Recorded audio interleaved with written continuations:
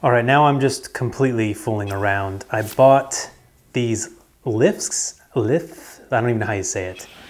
I bought these bulbs, but they plug into other things, not only Nest, but other apps as well. And you can use them by themselves on Wi-Fi via the app. I guess I kind of knew they changed colors, but that's not why I bought them.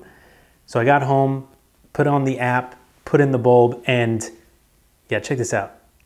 I can change any color I want. Let's get some TPS blue in there.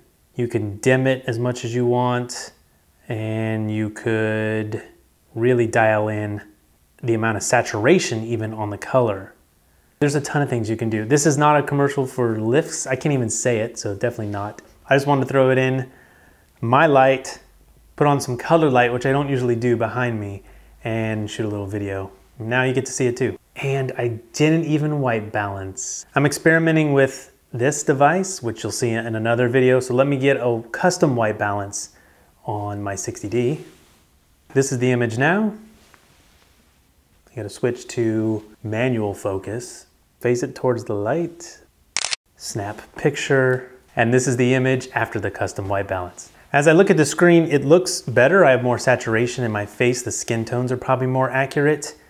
That's about it. It was on auto white balance. So what you were seeing before, that was auto white balance. This is a custom white balance, which is designed to look at the light in the scene that you're shooting in and get the proper white balance. So that little dome thing seems to be working out pretty well.